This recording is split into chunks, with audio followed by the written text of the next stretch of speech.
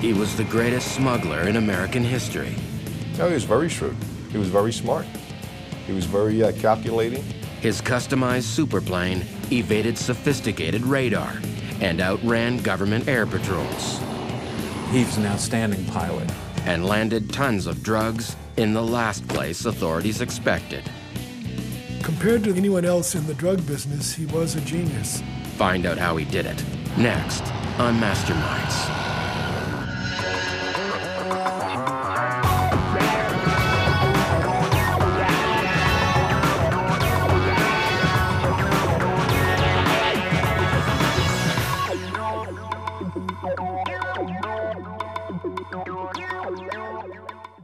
In the early 1980s, the Reagan administration declared war on drug smugglers. Our commitment to this program is unshakable. Colombian drug cartels were hiring Americans to fly their narcotics into the U.S. Authorities identified Florida as the main point of entry and learned the smugglers fit a consistent profile.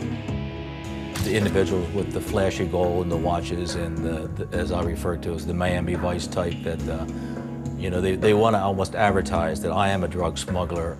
Customs and drug enforcement agents targeted these smugglers. The government subsequently put more agents down in Florida to combat this. A secret network of sophisticated radar was installed throughout Florida and the Gulf Coast.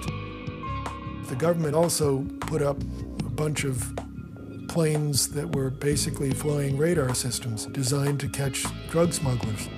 Air patrols created a massive dragnet over land and sea. All suspicious vessels were tracked and targeted.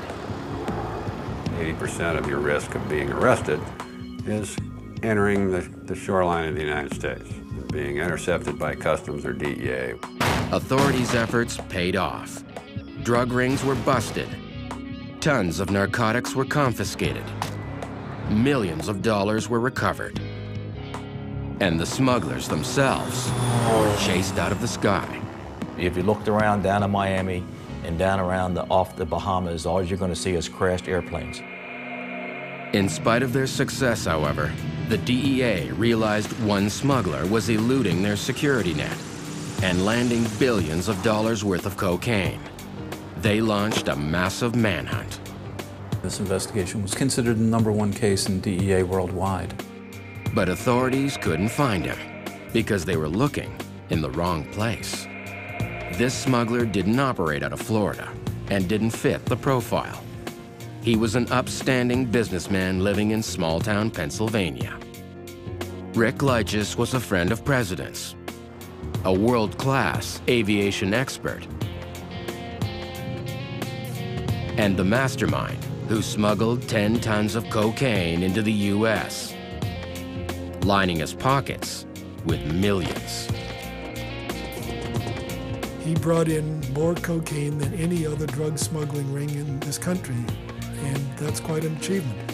The question is, how did he do it?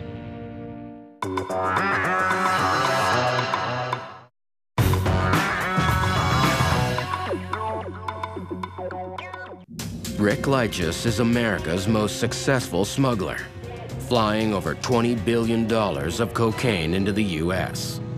From an early age, Luytjes is obsessed with flight. He just loved to fly. He got his pilot's license when he was still in high school. He was gifted at flying and at the mechanics of the planes. After graduating college in the late 70s with a degree in aeronautics, Luytjes starts a business in Scranton, Pennsylvania, called Air America.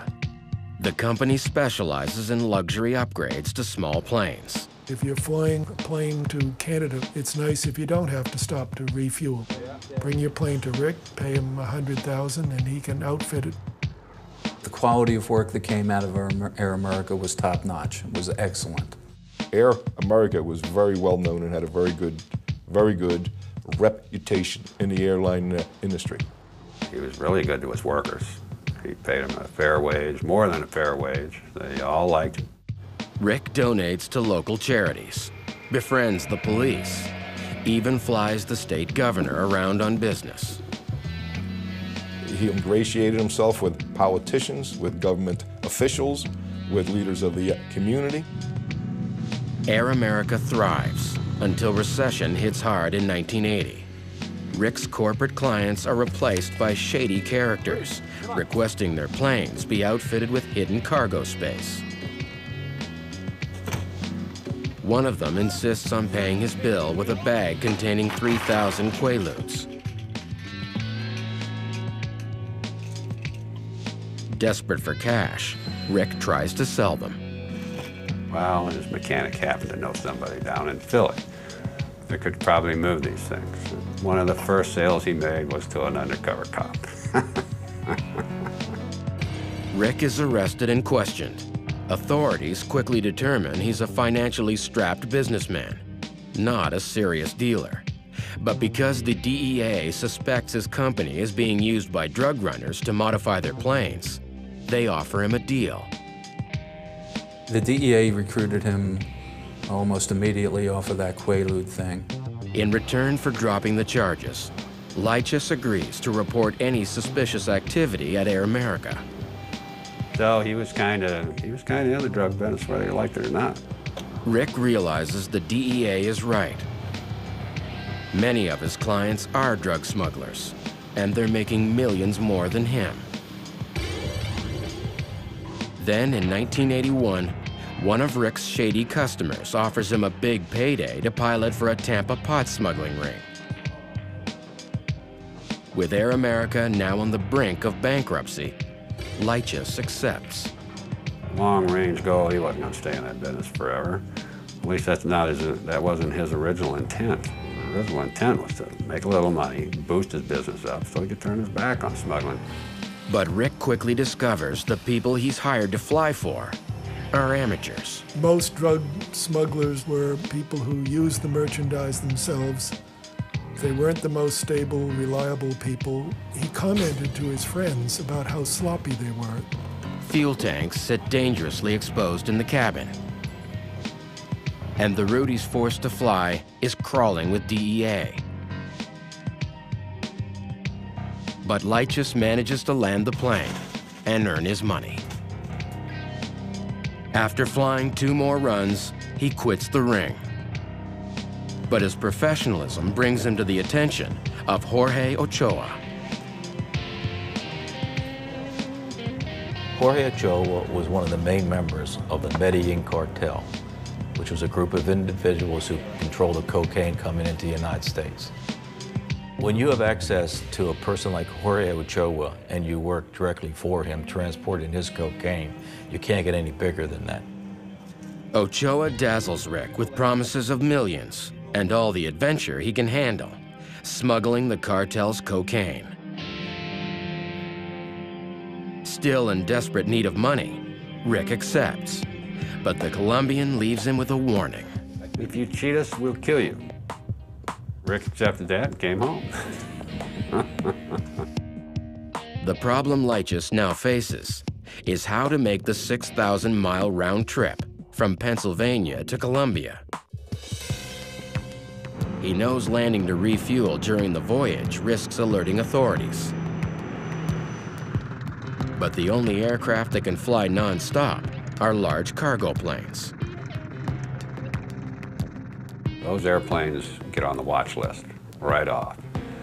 And eventually those airplanes get caught. So Rik sets out to turn an innocent-looking Cessna 310, designed to fly 900 miles, into a long-distance superplane. The first step is to increase fuel capacity. Rik took a plane that would normally carry 2,000 gallons of fuel and outfit them so they could carry 6,000. But the government had law enforcement looking for airplanes that had tanks inside the cabin or suspicious-looking plumbing. So Luytjes stores extra fuel in rubber bladders, hidden in the nose, under the cabin floor, in the luggage compartments, and in hollow spaces in the wings. The plane was basically a flying fuel tank. To control the flow of fuel from these extra tanks, Luytjes builds a centralized distribution system that supplies the engines evenly while maintaining aircraft balance. But with added fuel comes added weight. Once you add that much fuel, you needed to reinforce the wings, you needed to reinforce the wheel struts, you needed to increase the strength of the engines. So he would put in engines with much more horsepower. Anyone looking at it would say there's no way that plane can fly from here to Colombia. To avoid suspicion from authorities, Luytjes obtains an FAA certificate declaring all the modifications perfectly legal. And law enforcement doesn't have any probable cause to mess with the airplane. Inside the cockpit, Rik installs custom-designed radar to alert him to weather conditions and government air patrols. If Rik was a genius, it wasn't only equipping the planes, it was figuring out a way of evading the radar and drug enforcement system. To defeat the DEA security dragnet, Luytjes targets a crooked customs agent who sells him a list of radar locations, plus flight paths and schedules of all coastal patrol aircraft. He also sets up a radio network spanning 2 continents and develops a secret communications code to keep in contact with the cartel during flight. No, he was very shrewd. He was very smart. He was very calculating. It was obvious he put a lot of thought into each step that he did. Throughout his preparations, Rik is careful not to arouse the suspicion of his contacts in the DEA. The agents got very close to Rik. Part of it was that he is a charming guy, and I think he charmed them. Finally, after 3 months of planning, Rik takes off on his maiden voyage and flies a direct route to Colombia. 13 hours later, he arrives. While the Colombians load his plane with coke, Rik makes a careful calculation of the plane's new weight and the exact length and state of the runway. The trouble is the fields that they were taking off from were generally unpaved.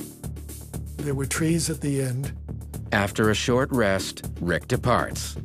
His tiny plane carries 800 pounds of cocaine and is 2,000 pounds heavier than the recommended limit. The plane had to struggle to get off the ground and clear those trees. And off the coast of Colombia, there are a lot of wrecks of planes that didn't quite make it. The engine modifications and upgraded horsepower in Rik's plane get him safely airborne, but he doesn't return home by the same route. Instead, he takes a new flight path that authorities had never even considered, the 73rd meridian. He'd figured out that if he could equip the planes to fly further, he would stay out of the pattern of radar detection. But 5 hours into the flight, Rik's custom-built aircraft detection system alerts him to a Navy tracker plane hot on his tail. Using his weather radar, he locates a nearby electrical storm. If you're getting painted by radar and what you're worried about is being caught and going to jail for the rest of your life, you might be willing to go into a storm assuming that the law enforcement pilot's not going to do that. To escape, Rik flies straight into the heart of the storm. Rik was an outstanding pilot. If he wasn't the best drug smuggling pilot, he was damn close. The Navy vessel refuses to follow and loses him on the radar. 2 hours later, Rik emerges from the storm and turns sharply inland. Flying below radar, he heads for an abandoned commuter landing strip. He approaches the runway, but instead of landing, he rises sharply to 1,500 feet. After flying 3,000 miles from Colombia, he appears on radar for the first time. He would fly very low altitudes to penetrate the radar and pop up so he could look as though he's a normal airplane. Rik then radios the Scranton control tower and has them log his flight as a brief commuter hop. Arriving safely home, he unloads 800 pounds of cocaine and collects over $1 million. His success, however, will be threatened when his Florida pot smuggling days come back to haunt him. Rik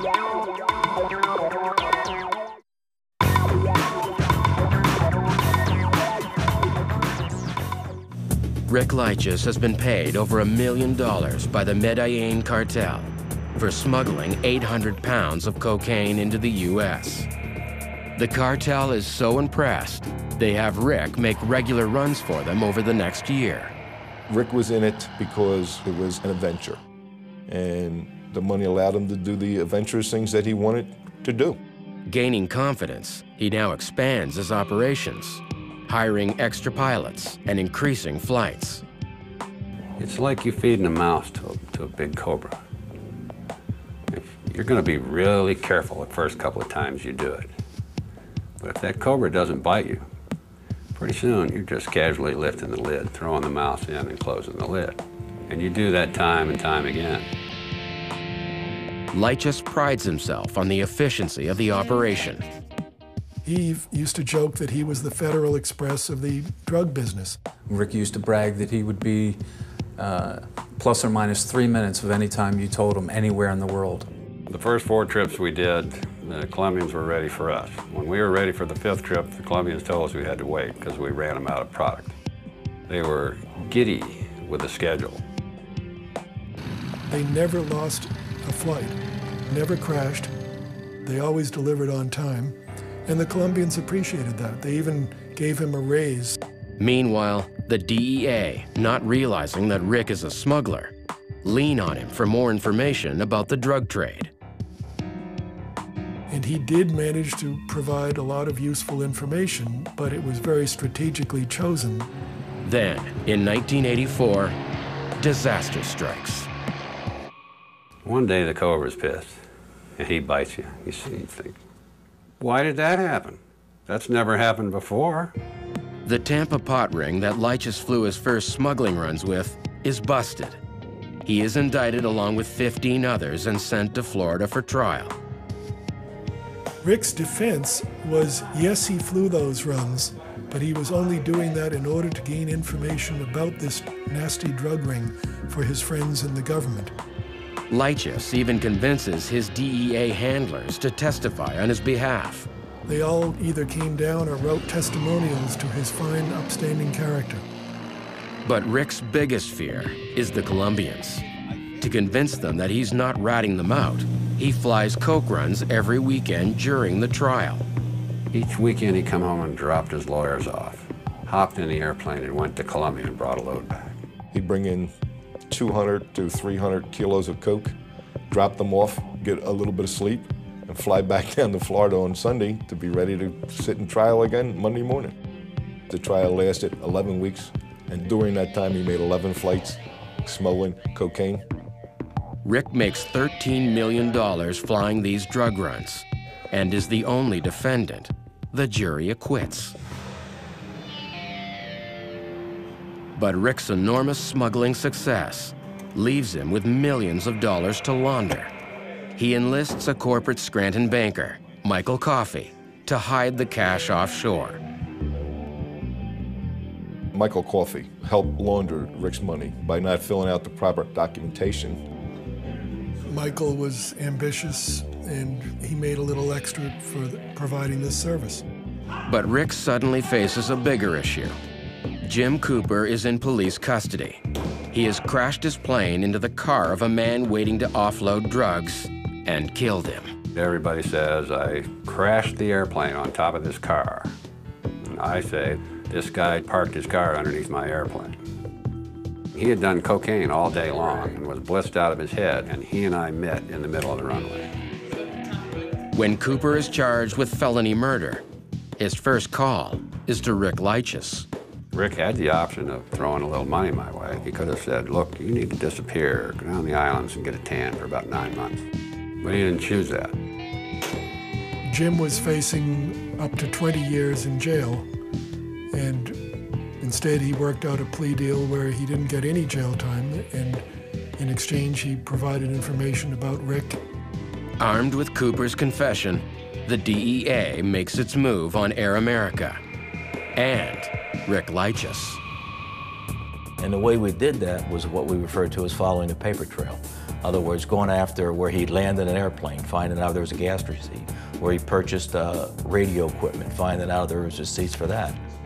The feds also bring in a money laundering specialist to examine Rik's bank transactions. Realizing authorities are closing in, Luytjes immediately wires $30 million to the Cayman island of St. Eustatius and flees there himself. St. Eustatius and a lot of the islands don't have extradition treaties with the United States. Forensic accountants trace his money to the island, and the DEA appeals to local authorities. Myself and another agent provided information showing that Rik was wanted back in the United States. They prevailed upon the government there to deport him as an undesirable alien. St. Eustatius law enforcement agrees to cooperate. In 1986, Rik is arrested by local police, taken to the airport, and handed over to the DEA. They got him, put him on a plane, brought him back. When they got into U.S. airspace, they told him he was under arrest. Rik is charged with conspiracy to smuggle cocaine. To avoid 345 years in jail, he cooperates with the investigation and reveals where he has hidden the cash. We seized over $21 million in cash and/or assets. He also gives up his team, all of whom end up serving time. Rik himself goes to jail for 8.5 years. Rik was a combination of Christopher Columbus and Charles Lindbergh. Rik wasn't afraid to take a risk. He wasn't afraid to learn about something he knew nothing about. Compared to anyone else in the drug business, he was a genius. Bottom line is, he hurt a lot of people. I mean, you bring in 9 tons of cocaine, you're hurting people. You're hurting children, you're hurting families, you're hurting people. Since his release, Rik Luytjes has gone straight and started a new life in Florida. Last thing I heard, he was living in a place called Smuggler's Cove. Very apropos.